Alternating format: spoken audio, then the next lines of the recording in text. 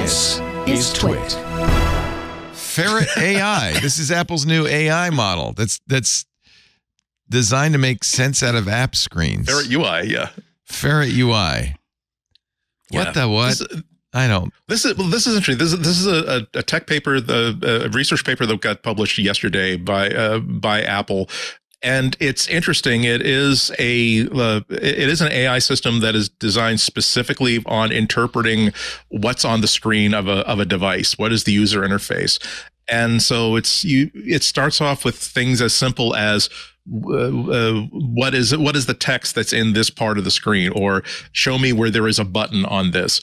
But it goes as far as like showing the paper has a lot of screenshots of what it does, where you're thinking about if you want an AI or even just a script to control an app, you're thinking about something like shortcuts or Apple Script or workflows, where there is an infrastructure built in where the app can publish to an API. Here are functions that this app can support. Here's how you can call it from an outside app. This AI can simply understand what interface is going on a screen right now, and what the purpose of it is. I'm kind of interested, given the conversation we were having earlier, I'm just kind of interested to hear like what Shelly would have to say about this. Like one of the demonstrations. Actually, that's a good point. Yeah, one of the demonstrations they have is asking the AI what's the function of this screen, and it's showing a screen that's just simply like it's a podcast app. And Ferret-UI can explain the screen is for a podcast application where users can browse and play new and notable podcasts with options to play, download, and search for specific podcasts. Another screen is here is the product page for AirPods Pro. And you ask in the paper, the AI is asked, how do I purchase AirPods Pro? And it comes immediately back. You can do that by tapping on the buy button on the screen. And I'll be darned, there is a button called buy. So for breaking everything down onto what is on the screen, is there a camera button on this screen? And it doesn't have to know necessarily if there's a button that's labeled camera inside an API. It says it knows what a camera button looks like. It also has lots of goodies where it can, knowing that a screen might be scrollable and it might have cut off like the bottom part of a piece of text, it can kind of figure out what that text is. It makes the point that there's a lot of UI elements that are just so tiny that you can't, via conventional like image search, find out what this button is. You have to essentially use AI tools to basically add more pixels to it before you can break it out. It's not a very, very long read at all, and the implications of what it can do, particularly in the case of being able to hold up a phone and say to a mail client, or say to a virtual assistant, I want to send an email to 8 different people, and I want each one to get a different photo. And for this AI to be able to figure out, here is what the control for this here's what the interface for this mail system is like. Here is the button that needs to be virtually pushed in order to add an attachment. Here is the content that this person is asking for on this email that wants to be cut, pasted, and modified.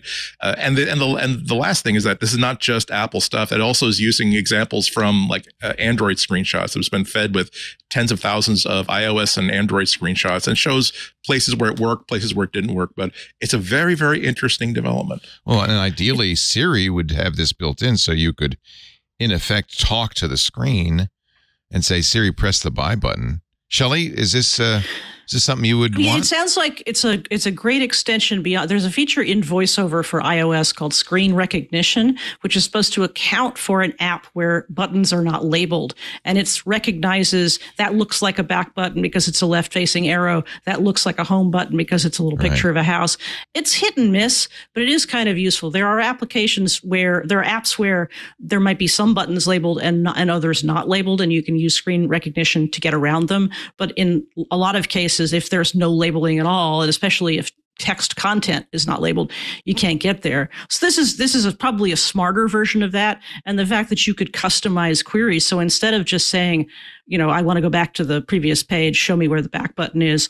For example, some of the AIs that already exist for accessibility purposes will allow you to scan a bunch of text, like say you scan a food label, and instead of just bringing back the text on the food label, you say, how do I make this thing? Or does this ingredient does this package contain more than 500 milligrams of sodium, or whatever specific information you want.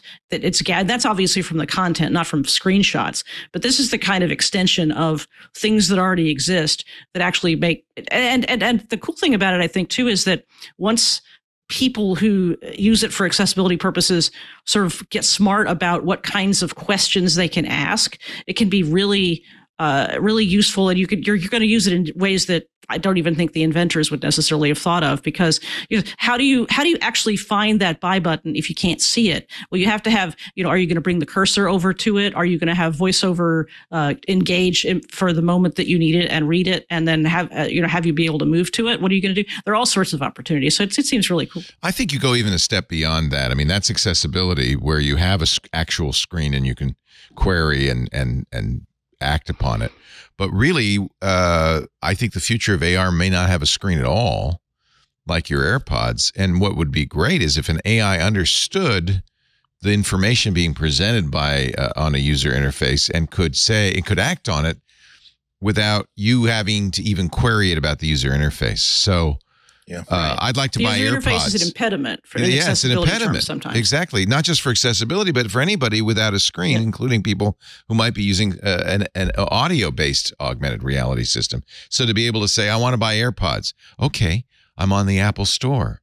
Tell me a little bit about the AirPods tech specs. Okay, what's the price? Okay, I'd like to buy it. Okay, that's the next level up beyond just a concrete description of what's on the screen and having you be able to push those buttons. I think that would be fantastic. And I think that's where they're headed, to be honest. Yeah.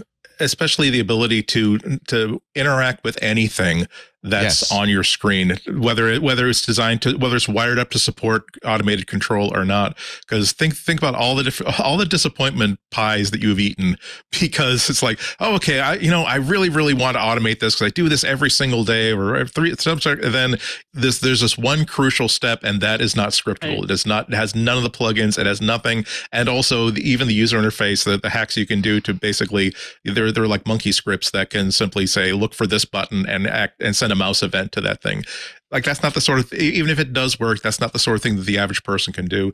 But for an AI that gets sophisticated enough in 5 years from now that you can simply give it a command that it's not prepared to do, but it knows that, okay, if he wants to buy this, I should check these 4 different stores to find out what they are.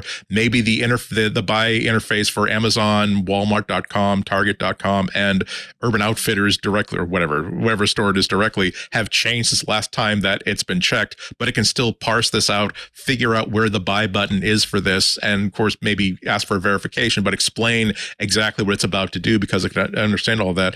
It's the problem with a lot of automation is simply that it works, but the amount of work you have to do to make the automation work often exceeds the amount of work you'd have to do to just do it manually to begin with, even if the thing has been designed so that it's easy to do, like from a regular point of view. So it's interesting. This is a research paper. It's not a preface of a feature that Apple is specifically working on. It does talk specifically about, here are other different AIs that do this kind of sort of thing. We think that we've got a system here that works a lot better than these other 3, and here's how it works. It actually uses ChatGPT for a lot of the text savviness and text awareness that it has to do. So it's a good fundamental technology. Yeah, I think that with AI, I think the natural being able to just talk to everything is going to be something that we expect, and I think Apple has to stay ahead of, in the sense that, like, I use ChatGPT all the time, and I was trying to figure something out.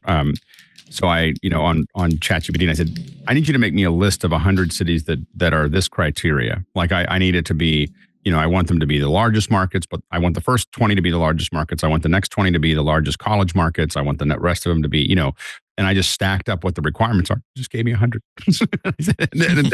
and including Smallville, Gotham City. It's really, you can always trust an AI to give you the. No, and I interrogated it a little bit, but as I looked through them, I was like, oh, that makes sense, and told me why. Like, I told it, tell me why you're doing that. Yeah. And so it would be like, hey, State Colleges, it's got, this Penn State in it, and this one's got the Athens, Georgia's got this one, and this one's got this, and this is where these are. And I hope the AI that you're using has direct access to the internet today. That's the key. And a lot of the new ones, including Google's own now, has access to Google. Yeah, and that kind of information isn't fast moving, for that one. Yeah. And so, but I think that I think that being able to naturally ask it things and then say, well, what about this, or take this away, or add this, or make a file that's a tab delimited file for me, those kinds of things are all things that you can just kind of ask it to do, and you get used to that. And I think that I think Apple has to get to that point. That is the one part of AI, being able to interact with all of your software where you're not really, you don't have to go figure out how you're going to search it. We joke in my family that, it's not what you know, it's how well you Google, and I think that at some point you get to a point where you can start asking questions. And I think that that's where being able to see all the interfaces and that type of thing means that you can interrogate the apps that already exist. Yeah. Yes, that's the point exactly. The end game is everything's an agent talking to another agent. But in the interim, we have all of this stuff that has a screen and a UI, and you need some sort of interim technology that will make it accessible to an AI. But eventually, like not too far in the future, 10, 15 years, everything will have an AI interface, and then it's just a conversation between your agent and theirs. Exactly the same way that we've been discussing that it's not terribly useful for, yes, a robot can pour you a cup of coffee and serve it to you, so long as you have a special machine that the robot can control, so long as it's always the same cup of coffee, and so long as you are sitting in the exact same spot as always, and it can just deposit it on a specific spot. The ability for AI to simply parse out, get me a cup of coffee, and understand that, okay, this is the kind of coffee he likes. I'm going to go into the kitchen. I'm going to look for something that I recognize as a coffee maker. Then I'm going to look on the shelves of something that I recognize as coffee. And then I'm going to find Andy and basically make sure that I'm placing it some place where he can actually get to it. That's the last thing that we're going to get, right? Because of course, no. To talk to the physical world, which isn't going to change, is your coffee machine is never going to be an AI that can respond to my AI. It might have a dedicated AI that understands the machine, but the machine is not going to change because it has to make physical world coffee. So I think that, the digital world, the internet, searches, all of that, the phone screens and all that, eventually there'll be this transitional period where you have an AI that can talk to it. Eventually it will be an AI. And I think the last step in this will be robotics, will be the interaction between the physical world and the digital world. That's the hardest step, I think. That's why self-driving vehicles are so difficult. The real world has rocks and other obstacles. So AI could help with solving that messaging problem we were talking about before, too. Because why couldn't I say, I want to send a message to Andy, Leo, Alex, and I want to use their favorite messaging platform. Send a message that says, hi, I'll be right there. Precisely. And that's why, by the way, self-driving vehicles, the biggest step is going to be inter-vehicle communication, because that helps a lot, at least in terms of navigating vehicles. But the real world is a tough nut, and AI is probably going to be challenged by that for a long time. I think they're thinking about incremental changes, too. Like, for instance, self-driving cars, what would really solve most of my problems is working on the highway. Like, I don't need you to figure out how to get to my house. I just need you to get... I can do all of those things. Once I get on the highway, I don't want to think about it again because that's boring. And I think that we have to find ways. We're good at that, actually. We've already solved that pretty much, right? For the most part, but you could make it a lot better. If you said we're not going to worry about the last mile, we're only going to worry about highways, and we invested in all the sensors and everything else that you would need in the highway to make the cars even smarter, it would all work perfectly. Oh yeah. But we've spent billions, possibly trillions of dollars on trying to get the last mile solved, which is the hardest part. Instead of just investing in the highways. I agree 100%. Yeah. So we're solving the wrong, sometimes we're solving the wrong problem. They're like, no one will use it if they can't use it on the highway. Everybody would use it if they could get it on the highway and go do something else, like it would, Hey, it's Leo Laporte. If you enjoyed this little snippet of our programming, make sure you check out the full MacBreak Weekly. The link is right down there.